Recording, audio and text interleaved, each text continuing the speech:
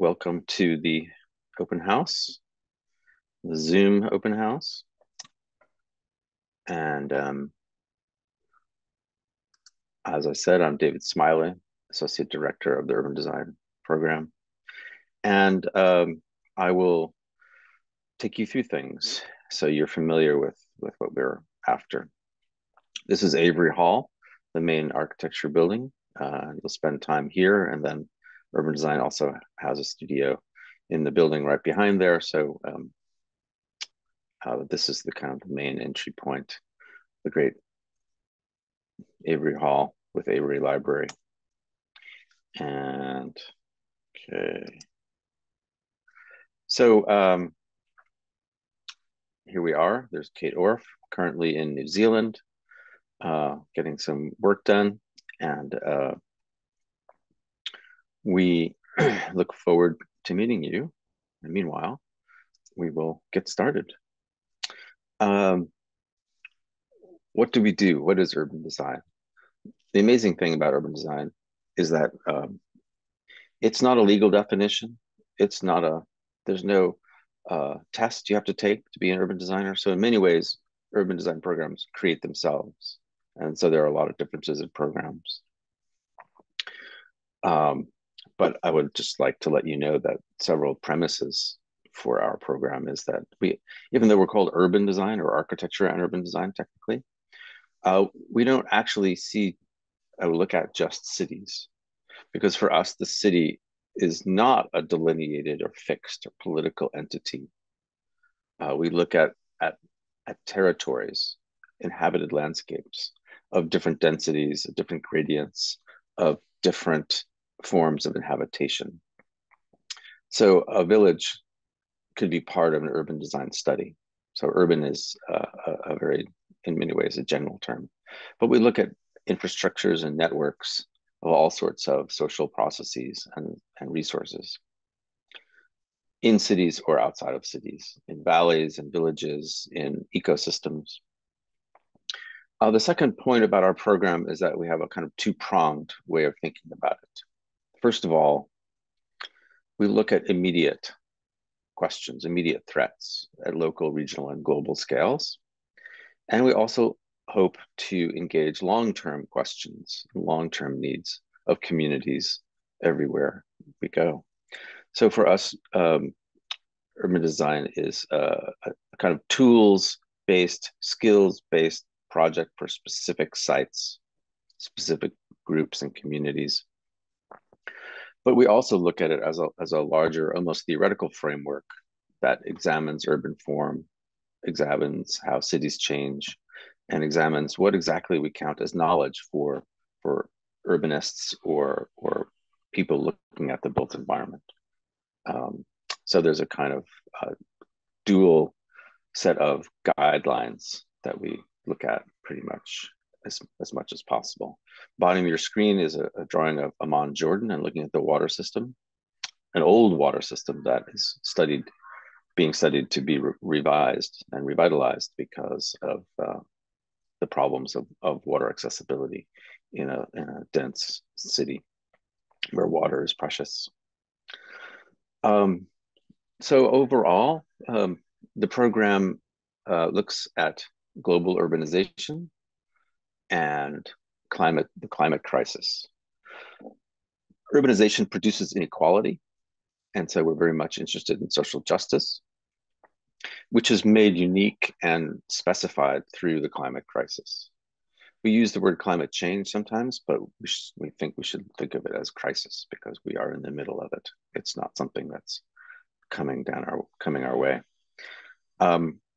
We look at all sorts of environments, all sorts of places that are becoming untenable to inhabit and will become difficult to inhabit.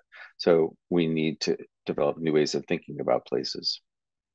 New kinds of research is necessary. New kinds of engagements are necessary because familiar patterns of inhabitation are no longer sufficient. They will not hold up. So we are hoping to kind of make things better admitting the fact that it's going to be difficult and we need to engage. And so really we our question is, what is the role of design of any sort in a world that is changing so dramatically? So at the bottom of your screen, you see a project in Poughkeepsie, New York, where an old stream that was polluted and left to rot is turned into a community center, an educational center for a very diverse community, for a community of inequality, with great inequalities historically in Poughkeepsie. And so this is just one drawing from a group of students looking at both housing, new infrastructures, and this is the kind of interdisciplinarity that we ask of ourselves, to cover social questions as well as ecological questions.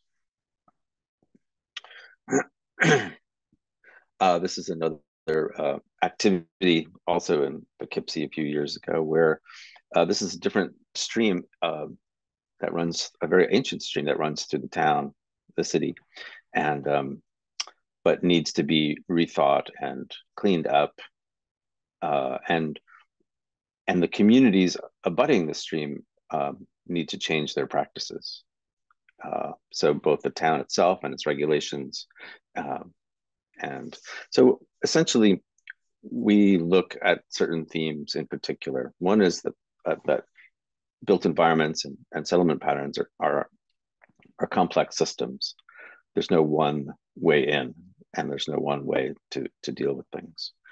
One of the ways to move forward is that we focus on engagement and learning. We need to learn, other people need to learn, we need to reach out and be part of community understandings. So we spend a lot of time on that.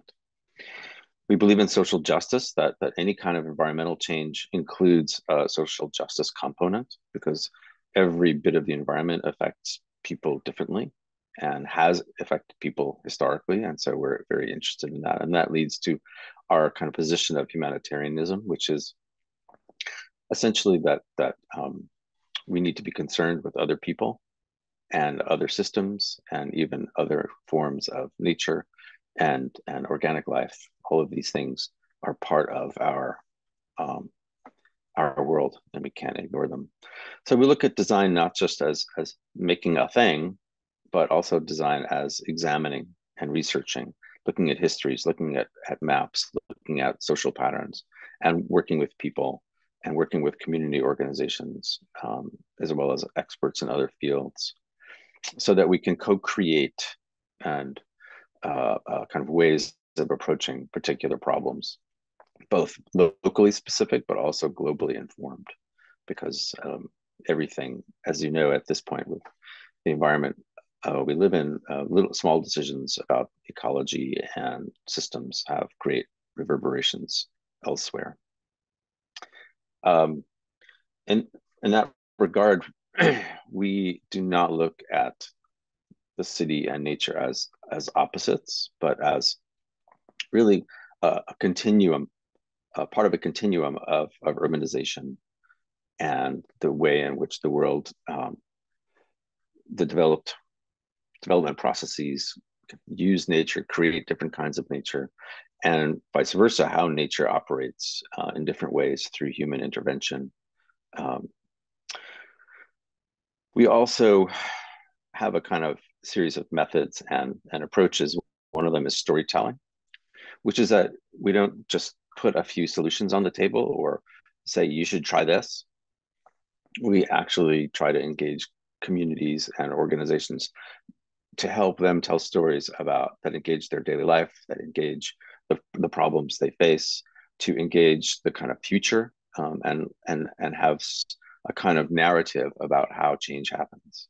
So it's kind of a drawn out process of discussion and creating ways of thinking that cohere with different elements, with different ingredients, that changes over time. So we do both analysis, considerable amount of analysis. You'll spend half a semester where you think you should get to the design already, but no, it's as much a long-term analysis project that we insist upon, and always with visualization. How is that? How do we translate and communicate the kinds of thinking of analyses, but also looking towards creating scenarios to address different kinds of problems. So essentially, we embrace all kinds of change, recognizing that there's no stopping such things, but through formal, spatial, social, political, technical aspects of different issues, we can embrace that and redirect, you might say, some of those things. This image is some students in the first semester traveling outside of Manhattan this is in Queens, to a small water body. You can see the Empire State Building in the background, but we tend to move to other neighborhoods in the city. And you'll get a sense in your first semester of what that means and how amazing the city really is in both human terms, infrastructure terms. Perhaps most importantly, we view the idea of representation and collaboration as a kind of pair, a kind of unified project where representation does not just mean a set of drawings that represent something, that are images of something, but that representation is also a form of participation and collaboration. So on the left, you see different ways in which citizens and community groups participate in study and input, and even on the lower left, a project where people were able to use a plexiglass plate in order to redraw their street. So all sorts of engagement, a lot of times involving young people, because in some ways they tell their parents what to do, but also to get different kinds of input and to also make engagement part of not just a kind of strangely serious project, but also one where people can kind of see their own roles as possible. And also representation includes regional maps, detailed maps.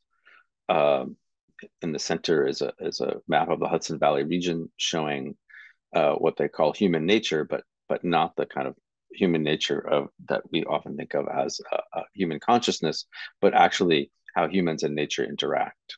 And it's a map of different landscapes and different densities. So we really do work at that scale and try to represent that complexity.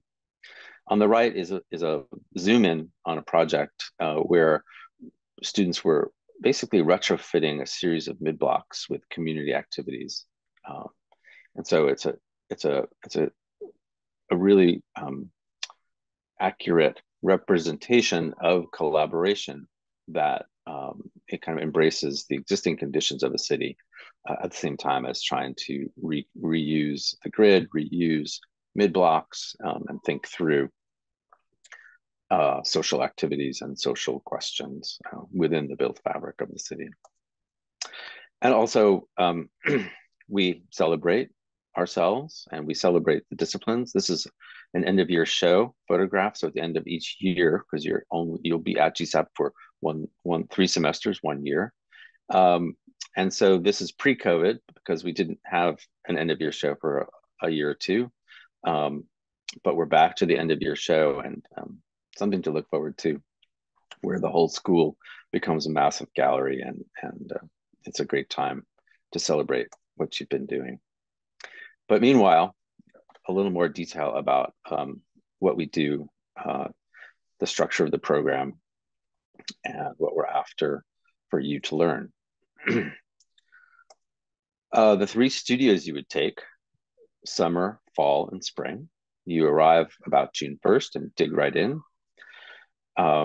Is New York City based, taught by Professors Golan and Baron with 4 other faculty members. And we look at problems in the city. We also, for those of you who know the map of New York City, we also periodically go to New Jersey because it's very close and the neighborhoods have similar questions, ecologically and politically and socially. But it's a New York metro area studio. And I think, and I'll just mention at this point and I'll come back to it, that our studios are team taught. So if there's 40 or 50 or 60 of you in the room, you're all in one studio with 6 professors. You work in teams of 3 or 4, and you have 2 or 3 faculty who are tending to your group.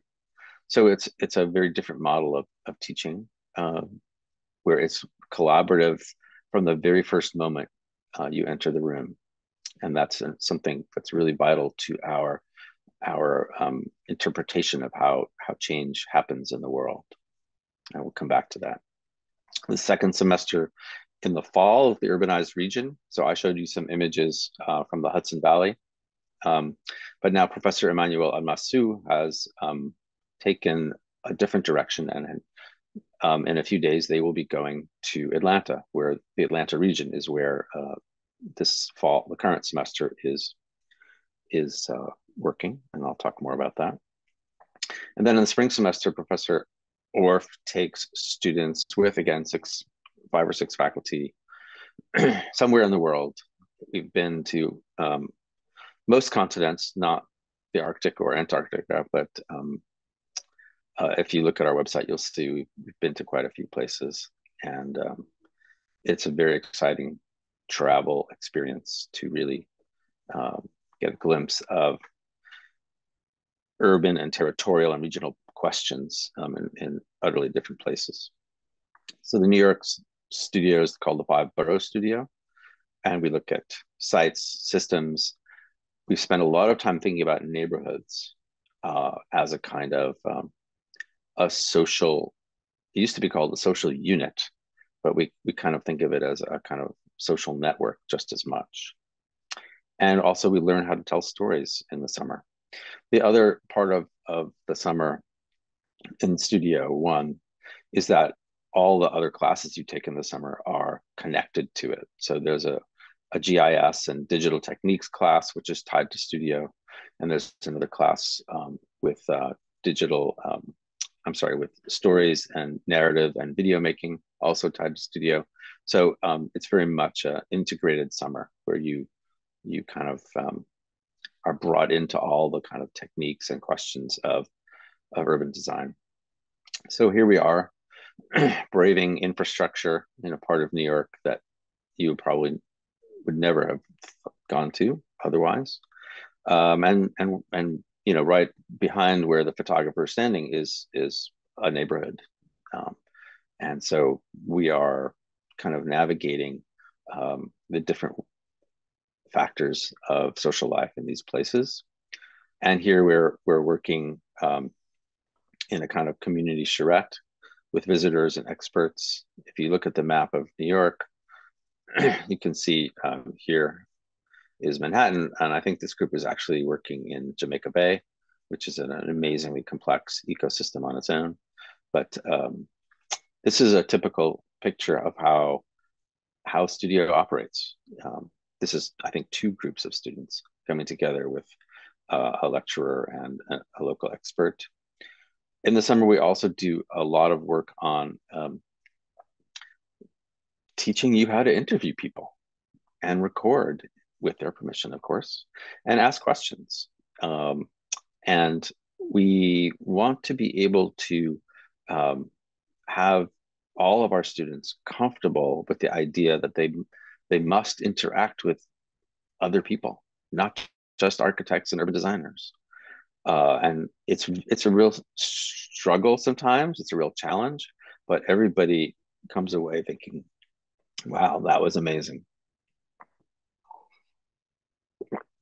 And in one of the classes, you'll make a short video, and in a different class, you'll make an animated video related to that. This is a typical mid-review, looking where you have a group of a more typical view of reviewers, but also the 3 students I was actually a fourth student just off screen. And this is looking at analyses, very broad scale analyses of, of a part of Brooklyn, but also looking at details of specific interventions. Excuse me.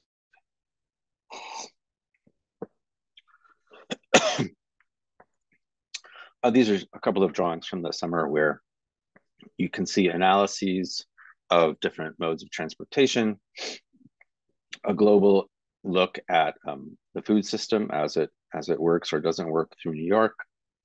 On the bottom, two kind of design proposals that have to do with different use of the waterfront, a lot taking into account its history, and on the right, a kind of whole new system of energy generation. And this is actually out in New Jersey, out in just across the river, close by.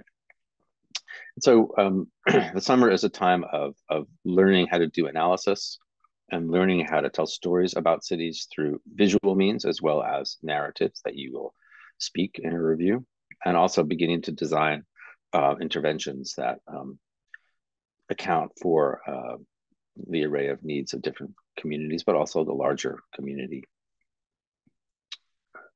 Studio 2 regional change, now going to Atlanta, where Professor Admasu and his team look at land and property.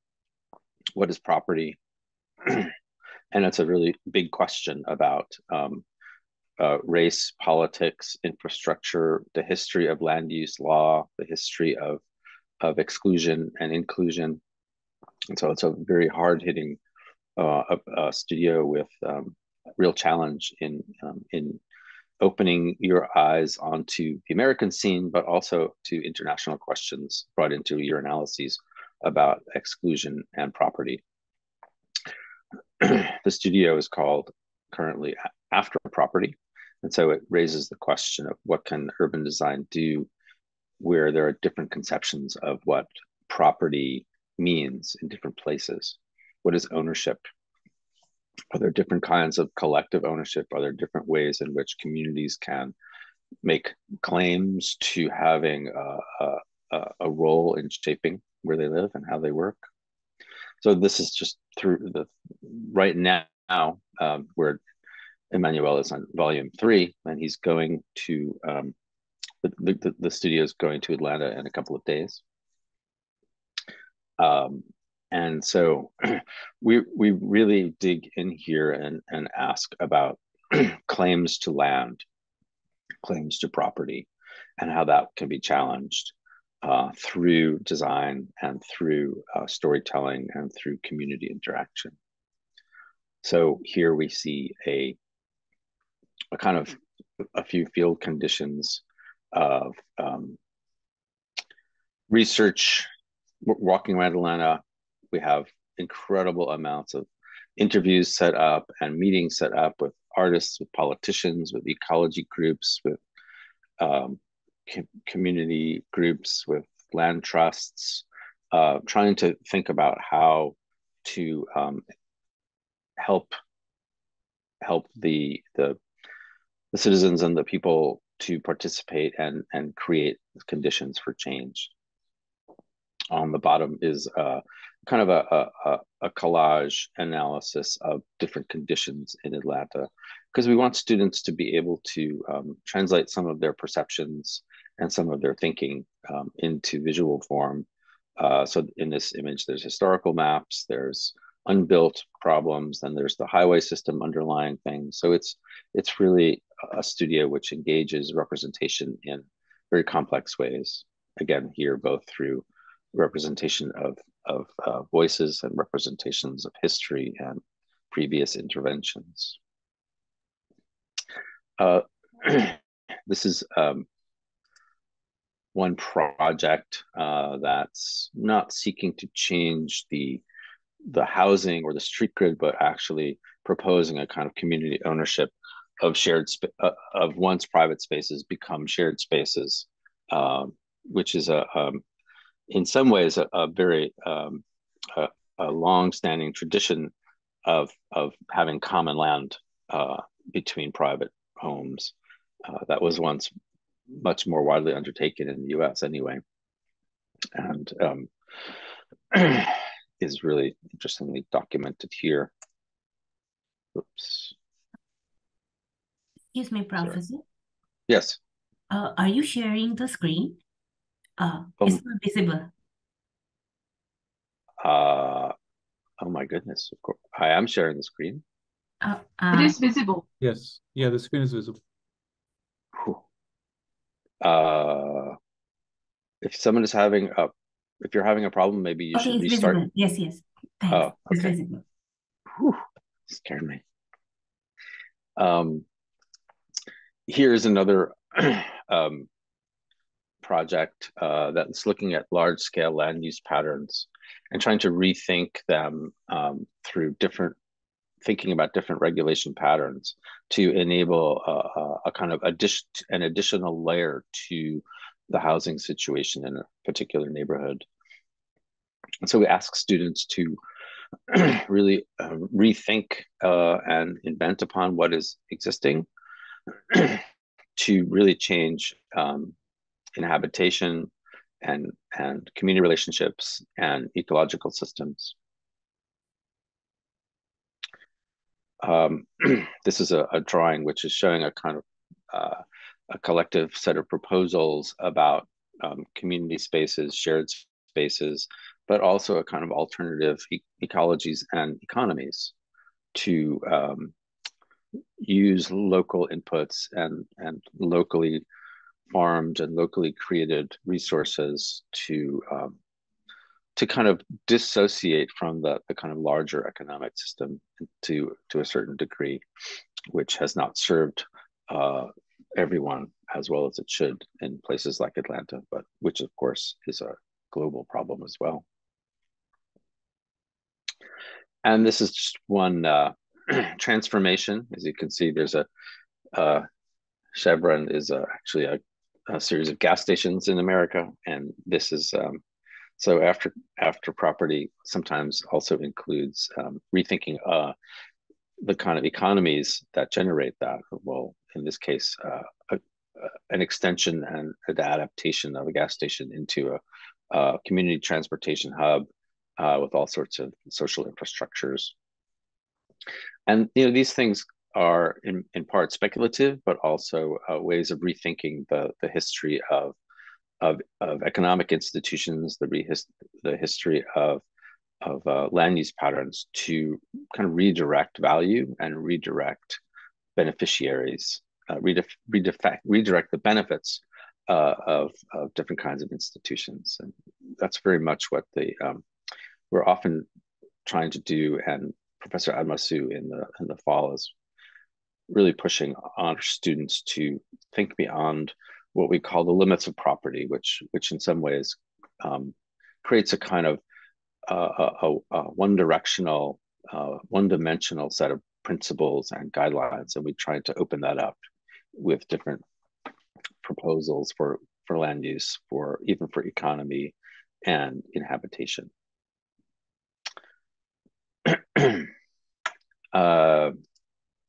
Let me see if I can see the chat. Okay, thank you. So the third studio 3, Global Cities and Territories, where Kate travels with faculty and students to an international or several locations, actually. When we usually go to at least 2 locations, if not 3. So dealing with primarily climate and water as the generator. In fact, it's called the Water Urbanism Studio, which means too much, too little, not clean, not well distributed, under threat, and of course sea level rise and different forms of freshwater system threats.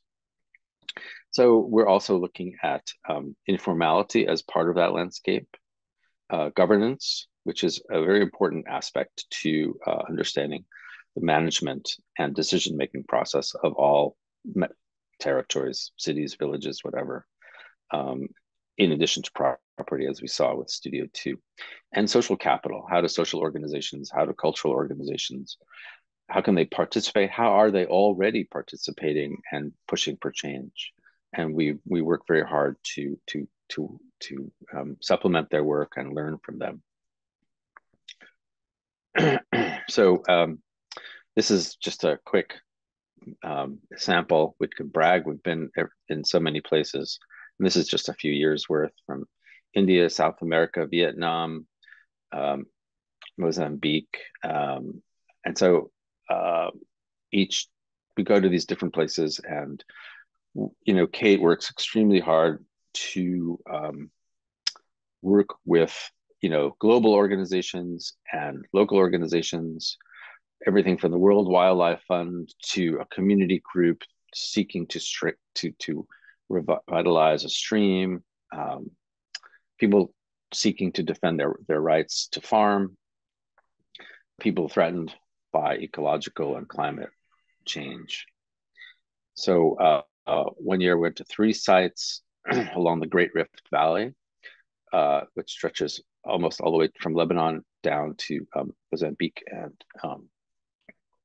which was an ancient kind of tectonic created valley, but which has an incredible array of conditions with respect to water. As I said, too much, too little, or too dramatic. So here's a case of a kind of a stream that reaching its high water, not yet reaching a high water mark, but not having a kind of management system in place to even understand how to work with the water. And so that's just one series of projects from that year. Most of our time going to these international destinations, just like we do here in New York or any city, is to meet with local experts, local advocates, who explain to us conditions in particular places, who explain and answer our questions about what they're up to. And we really try to spend a lot of time. So when we're out in these places, it's an intense focus on existing conditions and what people are doing. So here we have Amman, Jordan, dealing with water scarcity, but also flooding when it does rain, or Madurai, India, where the water systems are sometimes overwhelmed through monsoons, but also need to understand. We need to help them understand and learn ourselves how water systems need to be maintained and managed as part of community life, not just a kind of department of water management coming in and installing infrastructures, but managing water and flooding and sewage, even through community-based methods or community-fueled interests.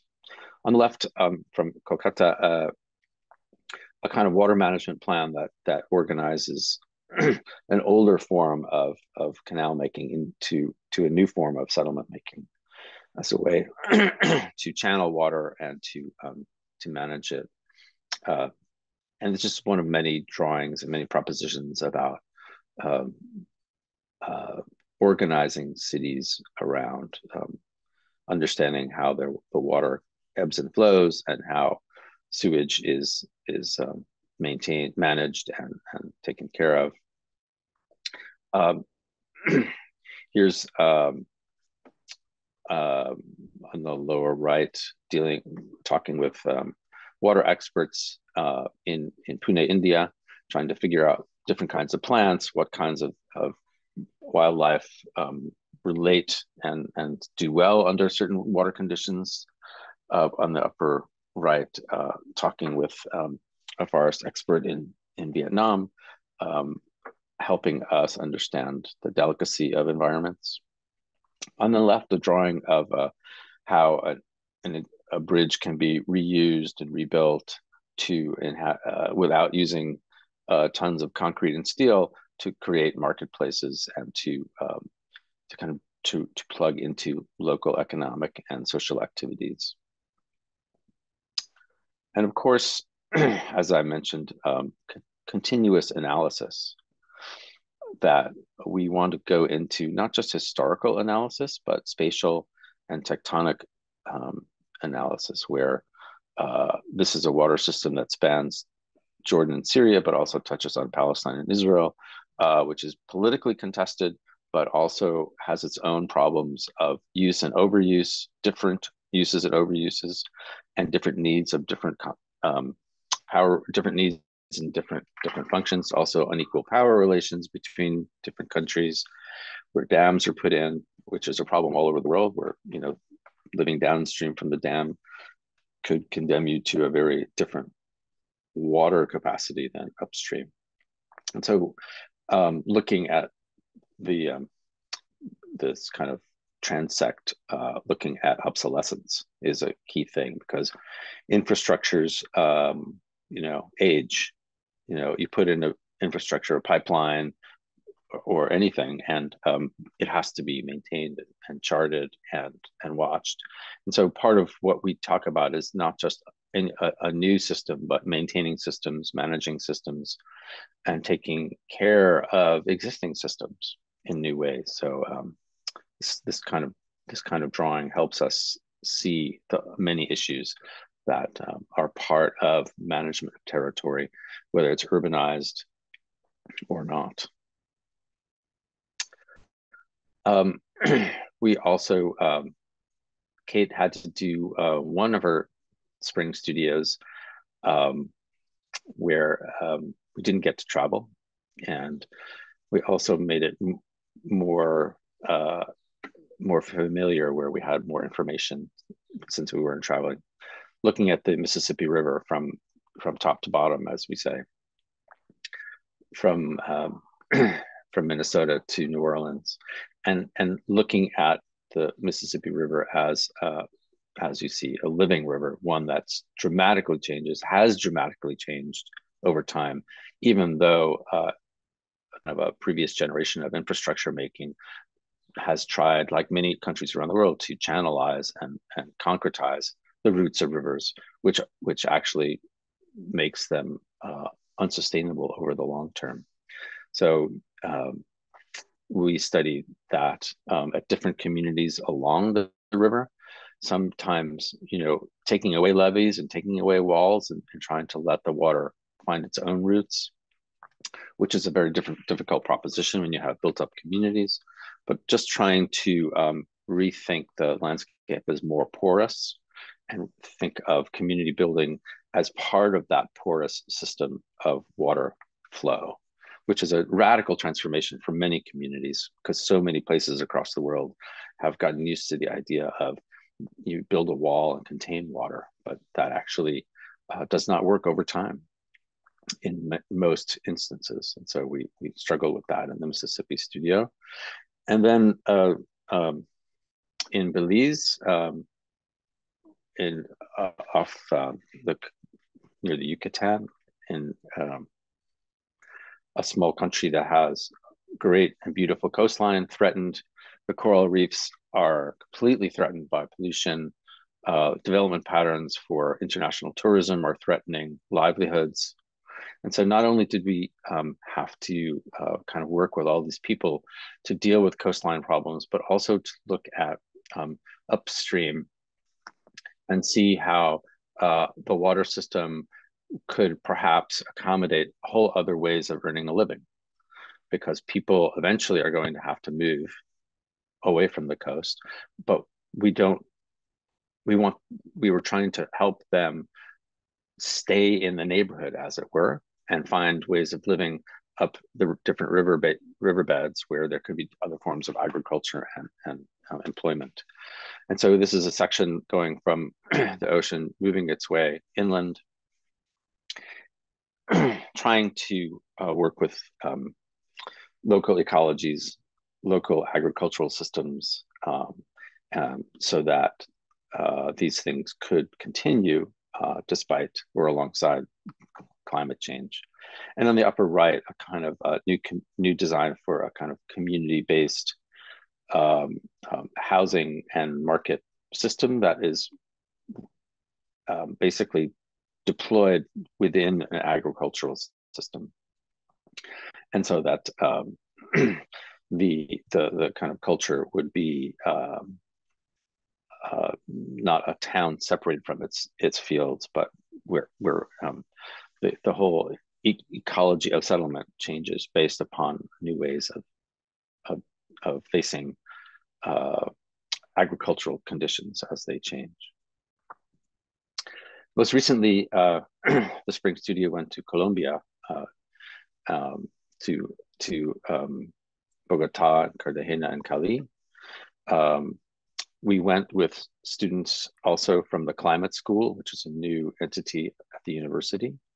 And we worked with the different mayors, different community groups, different ecology groups, and really learned about specific ways in which water and agriculture and urban growth have been kind of at war with each other in a certain way.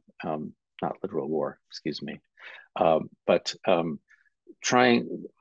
we were trying to work with the local groups to kind of rethink how communities could function around these very delicate water systems, very delicate forms of agriculture, and helping the local agricultural systems be sustainable. Because perhaps some of you know that there's huge movements, global movements afoot to use non-local species for corn or wheat or other products, and there's a big movement to fight that and say, we need our local products and not be tied to international markets and fertilizer and seed, but actually, use species that have survived here. In addition to understanding the pressures of differences in water flow and differences in temperatures, which will be affecting different kinds of plants that can grow, as well as understanding the patterns of inhabitation that the city has traditionally taken in this part of the world. So there's a lot of factors. And so you're going to be working with different experts and different university groups. In most cases, when we go to one of these cities or places, students from the local university will actually work alongside our students when we're there, in the 10 days or so that we're there. And then we will stay in touch with those students and faculty over Zoom, which is why Zoom, ever since COVID, has really, in many ways, helped us. So we can collaborate, and we do over Zoom. And so the students in this case, Colombia, were working with us in New York, and kind of sharing information and kind of doing almost a joint studio, even though our capacities are quite different. I see a hand. Let's see. Okay, who is that? Yes, this is Pierce. Can y'all hear me? Hi. Sure. Hi. Yeah. Just a quick question on community partners when as we're on the subject.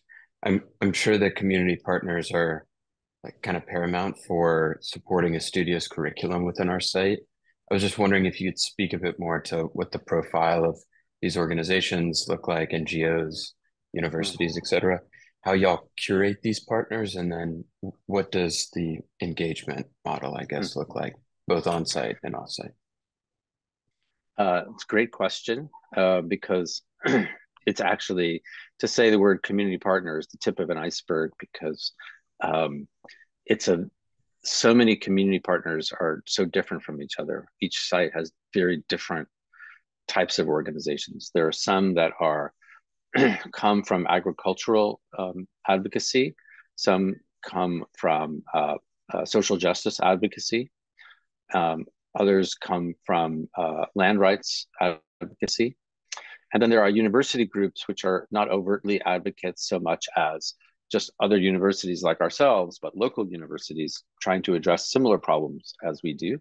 And so in some ways, they're urban design co-professionals, or they're urban design co-urban designers, because they're working in programs in their universities. And so their faculty help out our faculty and are on Zoom on the reviews even after we visit. So that's another forum. Then there are many, in other cases, there are international NGOs like the World Wildlife Fund is very much interested in climate change and in setting up local groups to organize that. There are many organizations that do that. Managing that is actually an incredibly complex project because, first of all, how do we, Kate and some of the other faculty spent a long time permanently looking at different groups and finding different groups and using their contacts to find yet other groups. So the work that happens before the studio is quite intense to set up the right relationships.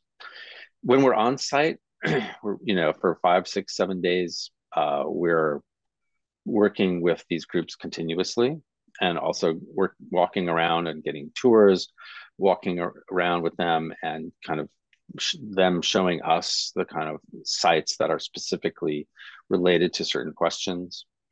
But we also have mayors and local officials also participating to get their point of view. We try to learn as much as we can, and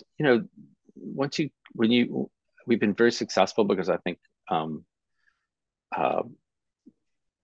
people in these kind of stressed communities are looking for new ways to do things, and so what we bring to it is a kind of, you could say a fresh pair of eyes, but usually we have to kind of rein in our fresh pair of eyes to accommodate what the facts on the ground are. But it's that mix which is really interesting and sometimes problematic, and there's disagreements among the community groups. They're not all on the same page because some of the farmers have different points of view than the town businessmen, and so we're not interested in conflict, but conflict is always there in some form. So sometimes community outreach and partnerships expose conflict. And it'll be right there on Zoom, 2 weeks after we've been there, where two organizations kind of give us very different points of view. Mm-hmm. And that's real. That's very real. Because there's no easy solutions or questions that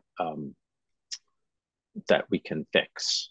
So sometimes it's a very contentious process, and that's actually, in some ways, you've hit something important when there's tension over it, and that's something that we try to embrace.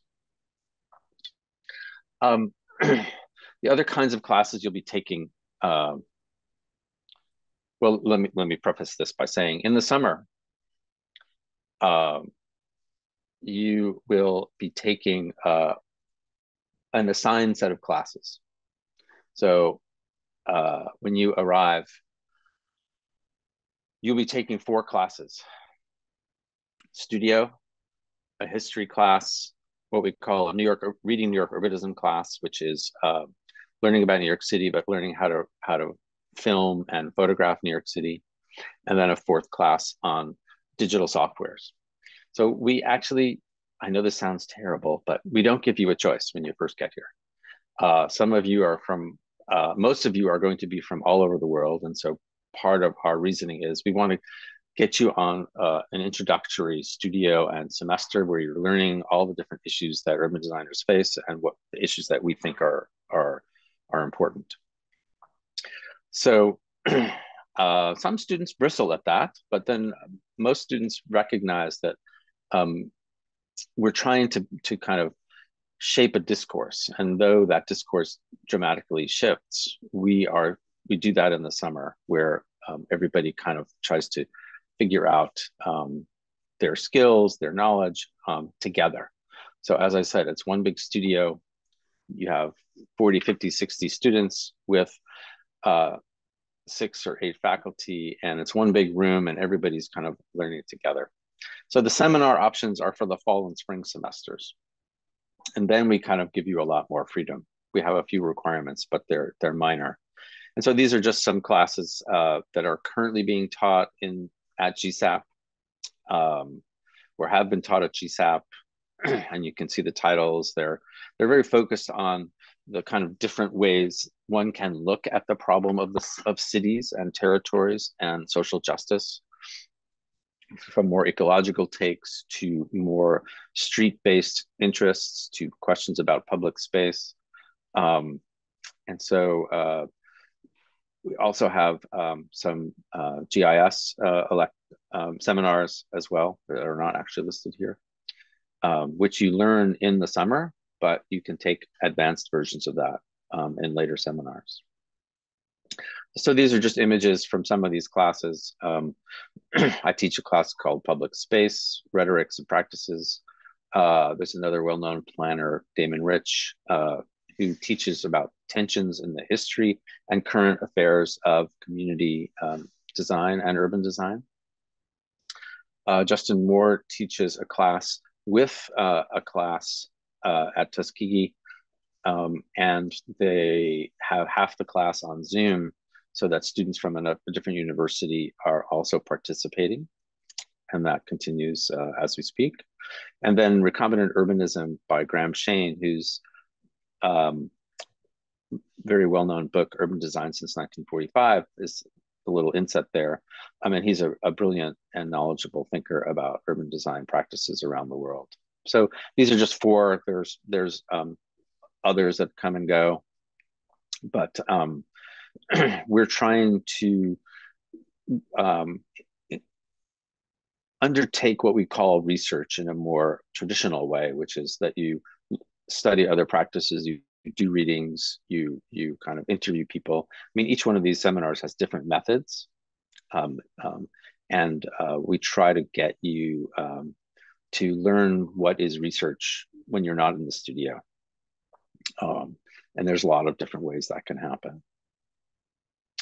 And then also in the fall and spring semesters, we have electives that are not in urban design. They're in the architecture program. They're in the School of International and Public Affairs. They're in the climate school. They're in the program for sustainability management. They're outside of Avery Hall, and we help you navigate all of these electives. So information modeling or data mining in the city are taught by other architecture professors. Human rights in the Anthropocene is taught by one of our faculty in the Human Rights Department. Then we have spatial exclusion is taught in the planning program. Some of our students this semester are taking comparative urban policy in the School of International and Public Affairs. There's the sustainability management program, which has different classes all the time, which are very hands-on kind of studies of some very specific aspects of sustainability practices. And every year I hunt around for classes where there might be cities of Central America, a kind of sociology class. And, I'll put that on the list of electives. So, one of the things that we hope that you will realize is that in your 3 semesters at Columbia, you take advantage of being at a great university. And that's one of the things that the electives are for. And you can take a very minimal amount of classes, or you can take a lot, depending on your workload, depending upon how comfortable you feel with all your work. So there's room in your schedules for different forms of different amounts and different types of classes to take. The other thing I should say is that the university is a very busy place outside of class. Here's the lecture series currently going on at GSAPP, but there are equally amazing lectures going on all over the place. It's an incredibly rich institution, and I don't mean that just money. I meant that a rich in culture institution where there are incredible people speaking in political science, in climate change, in social tensions, and you will be exhausted and you won't go to half the stuff you would like to go to. So it's a great opportunity. And I'm still awed by how much is taking place in different programs and different departments. so it's a really it's a good problem to have too many things you want to go to. So that's all I have to basically give you the kind of the gist of our program and the kind of basic expectations, and really, I hope I give you a sense of our attitude, our position, our kind of treating urbanism as much a social condition as a physical condition, understanding what we mean by research, both in the studio and outside of the studio.